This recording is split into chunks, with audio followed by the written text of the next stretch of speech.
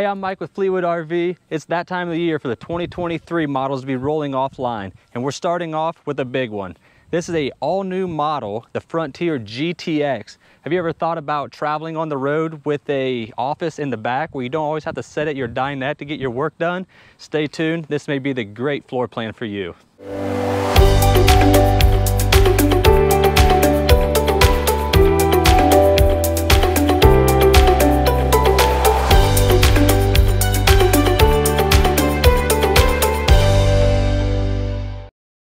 So here it is, the all-new Frontier GTX. This exterior graphic is the Explorer exterior graphic. We have three others to choose from, and one is Wichita, Spring Creek, and Bandit.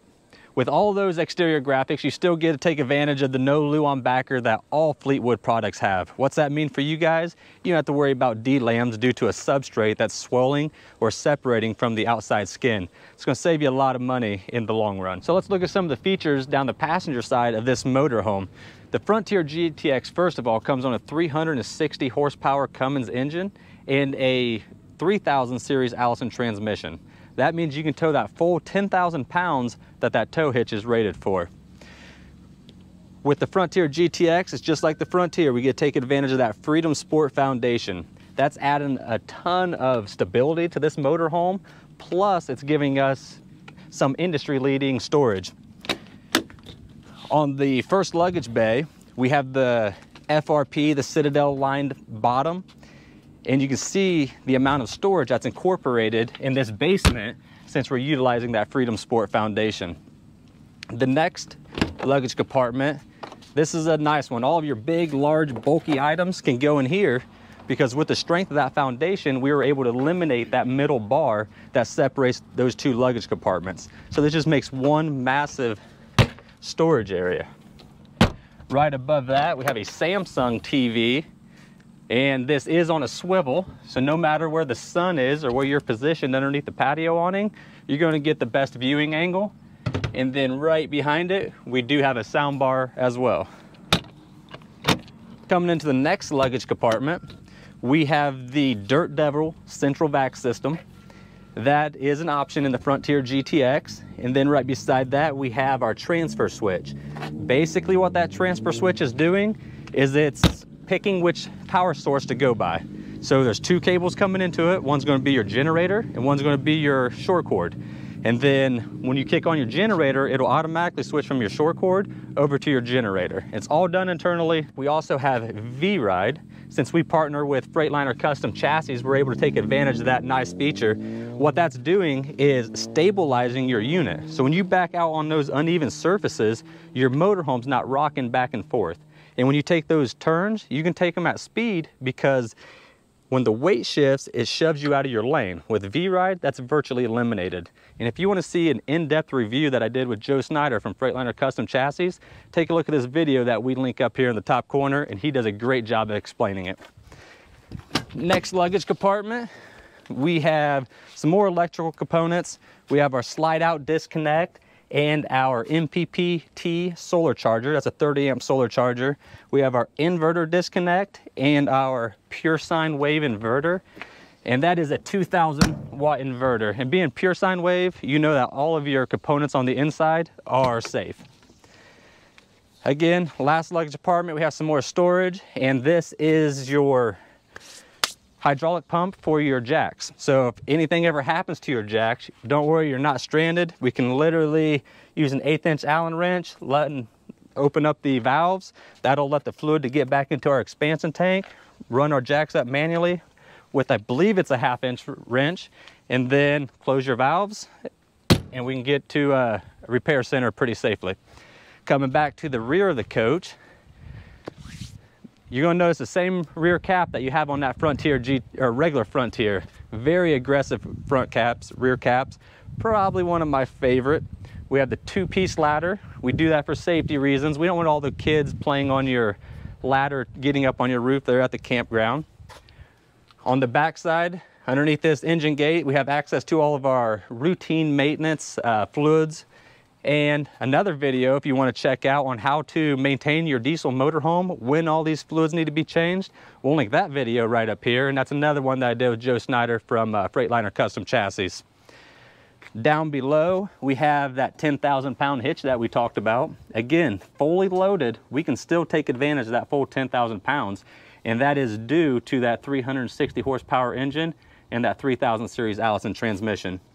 Right here is our brake sync. So this unit is already prepped and ready for your tow vehicle. So the day you pick this up, if you have the system in your tow vehicle, you have another redundant source of braking. Coming on over to the driver's side, our first bay here is our house batteries.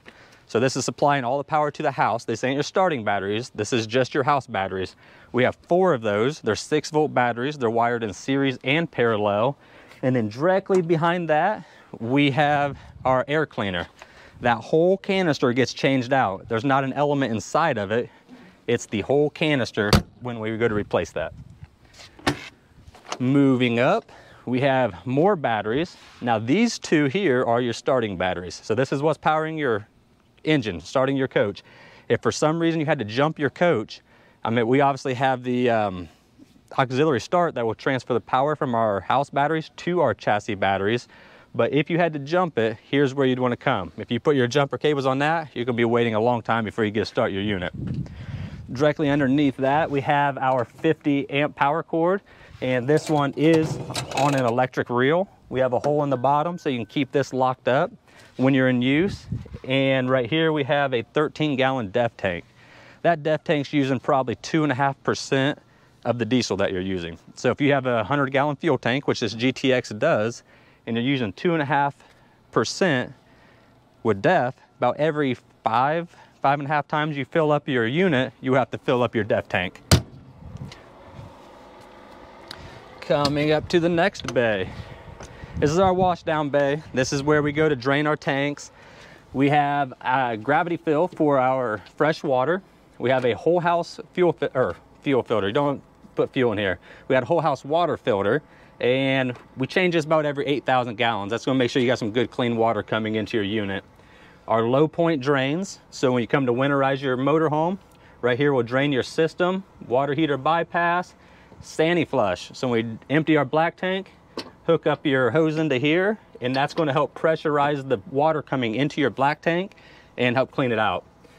Outside shower, great spot to come and spray off all the toys, clean the pets' feet. When they get into trouble, we got to have the 110. And underneath you can see those wedge tanks that we have. That's exclusive to Fleetwood. With the wedge tanks, if you notice right here, the bottom of that black tank's only that wide and it's tilted towards the drain. So you don't have to worry about mounding. Mounding's a common problem in the motorhomes.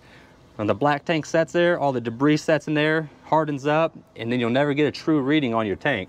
So with the wedge tank and the exterior sensors that we have on our all of our tanks, it's going to give you an accurate reading.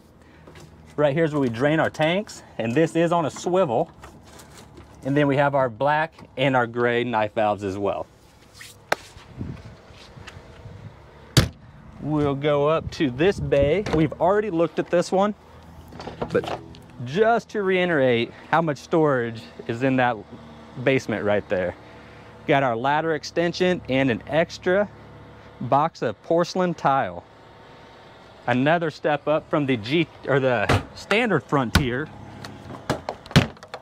The GTX has a porcelain tile floor in it.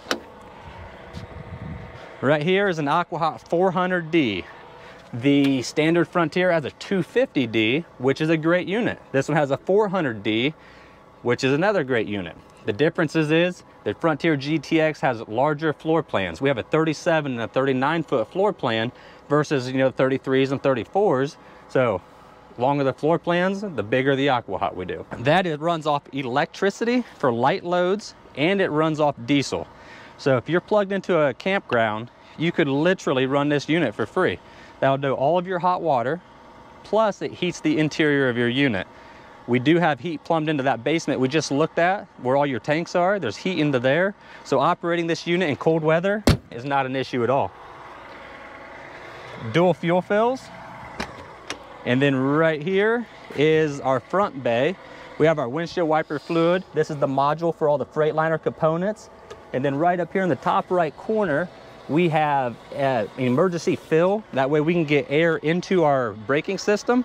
So if your brakes are ever locked up, or you need to have this towed if something happens, your brakes with no air in the system are applied. So if we need to get air into them to release them, we can put it in here. And plus there's a return chuck too. So if you need to fill up the kids' toys or whatever you need to do, you can do that as well. Directly underneath, this is our generator exhaust. And this is our aqua hot exhaust right here. Around the front, we have all diamond shield on the front of this unit. You can see how aggressive that front cap is, and that is protected by that diamond shield. So bugs will come off easily, prevent rock chips and all that. The last thing before we jump inside to look at this unit is the mirrors.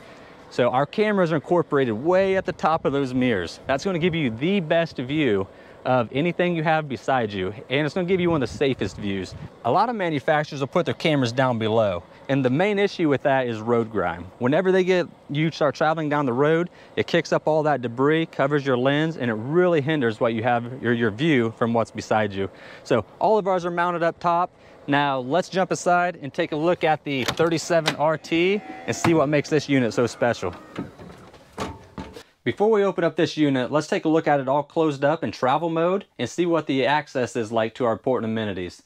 So as you see, the motion power lounge, the dinette is easily accessible. If you need to get back to the refrigerator or the pantry, let's unlock it first. We have full access to that and the pantry. The bedroom, we have pocket doors, so we can get into our bedroom. Now we cannot get over it unless you crawl over the bed, but that's pretty standard in all Class A motorhomes. And then again, we have pocket doors, so access to the bathroom is uninterrupted. So the accessibility is pretty good in the Frontier GTX. This is the 37RT. Let's open up the unit and take a look at all the other amenities. So as we run the slide outs out, another upgrade for the model year 2023 is we have a Firefly multiplex system, and all of our slide outs can now be ran from this Firefly panel. Centrally located, so works great for all slide out boxes. We do have other switches as well, but this is a great spot to come and control your whole motorhome. So now since the slide out boxes are open, you can tell there's a ton of room in this living area.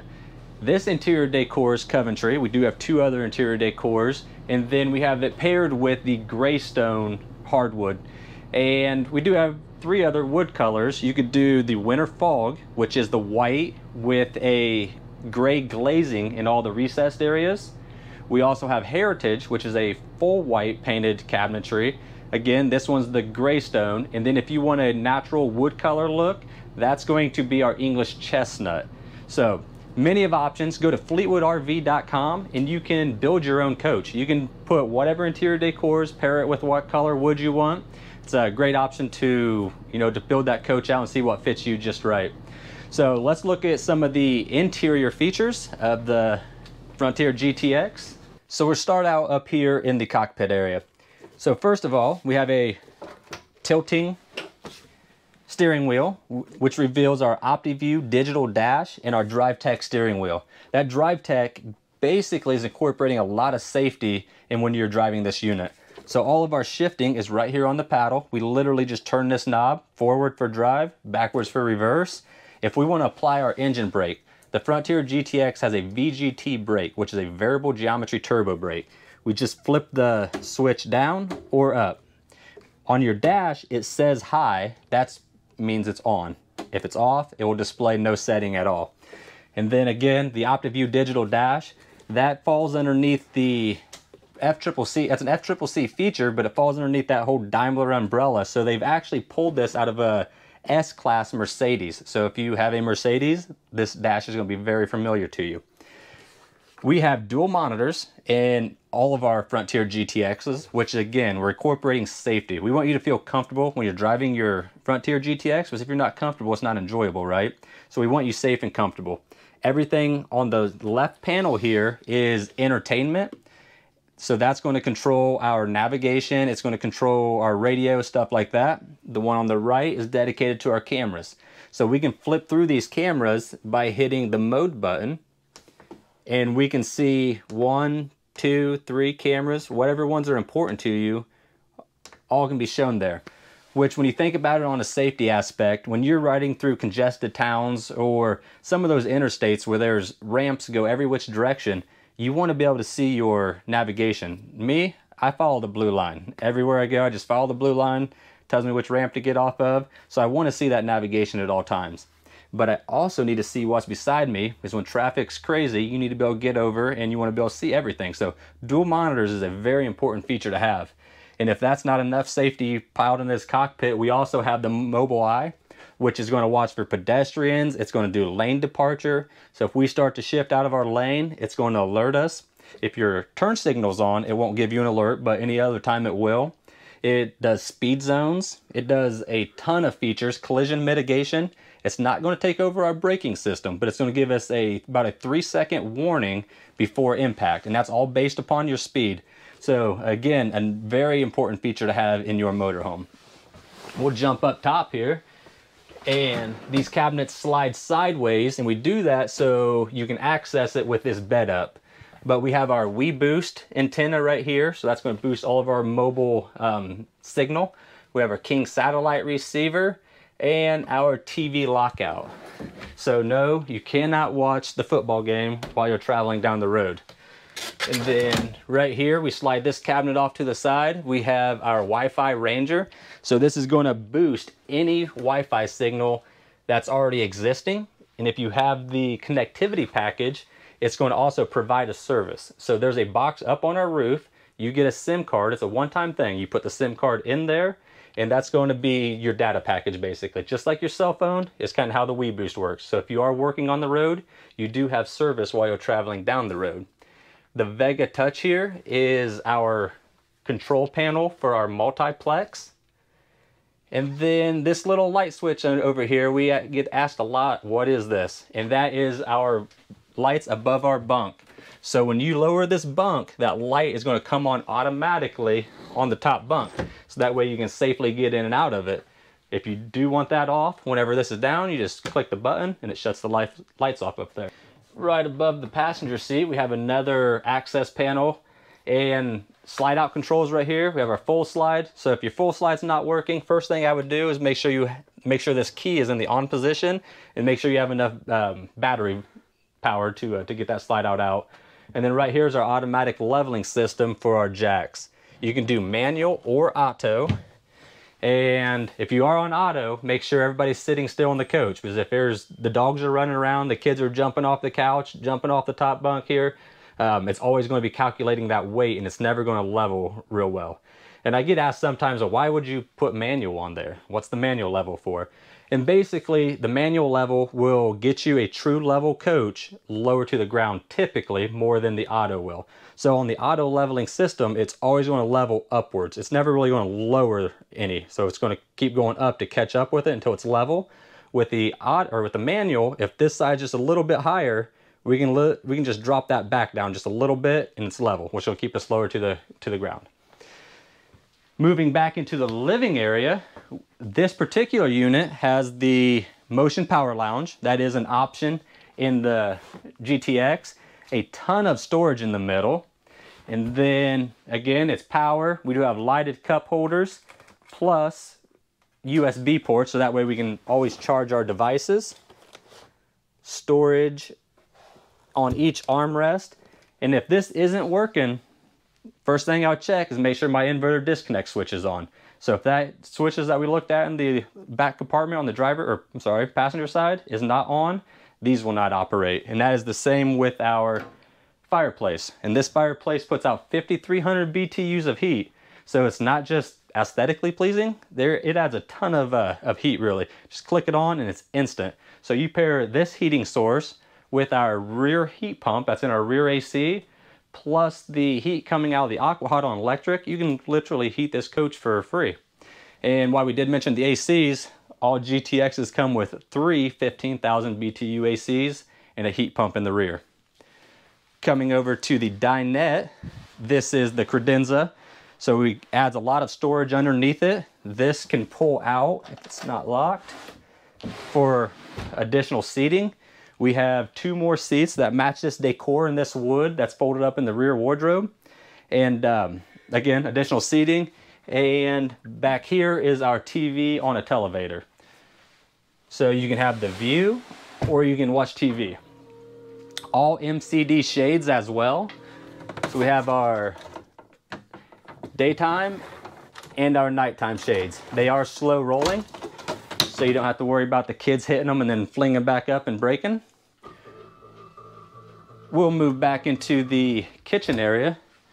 All of the hardware on the GTX is metal, which is a good thing. Metal is a lot more durable than plastic.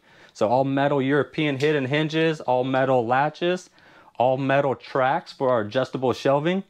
And again, all the shelves are adjustable, and we have nice ozite lined cabinetry. What that's going to do is dampen all the noise that's coming from your dishes that are inside, and it's going to add a little bit of grip as well. Personally, I think it gives it a nice finished, clean look also.